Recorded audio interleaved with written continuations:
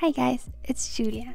I really wanted to try and transform LUCA into Bella Poarch. I think they both look very cute and I think together could be the ultimate buka or Lella concoction. So, I first drew on the eye, then I lowered LUCA's eyebrows and kind of shaped them and plucked some brows here and there just to make it look more delicate and less bold. And then I just made the forehead a little bit more baby-like looking and increased the size. Adjusting the nose was kind of tricky.